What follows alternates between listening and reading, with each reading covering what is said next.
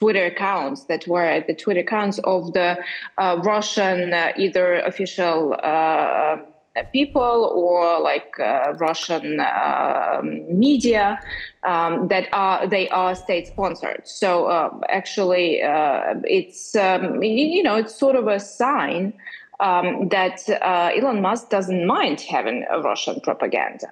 And also what I see that people in different Western countries do not actually understand the origins of the war, the origins of the conflict, because it had been for many, many years. They still see Ukraine as a sort of, historically tied country and everything. But if we probably would have to do more with this, communication, explaining the history of Ukraine, the history of Russia, and everything.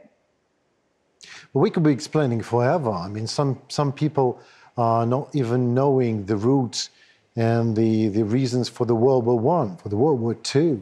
Some people in the West and in the Europe are really thinking that when they close their laptop or turn off their mobiles, the war is just over. They don't understand why these Russians and Ukrainians cannot find the base for the mutual dialogue, is what they have been asking. Some say, well, maybe they will understand it when Putin will come at their door and will kill their family and will rape their women and will abduct their children. Maybe then changes will be obvious. So I'm absolutely with you. I agree with you. And I thank you for your answer regarding this possible Elon Musk's pro-Russian stance.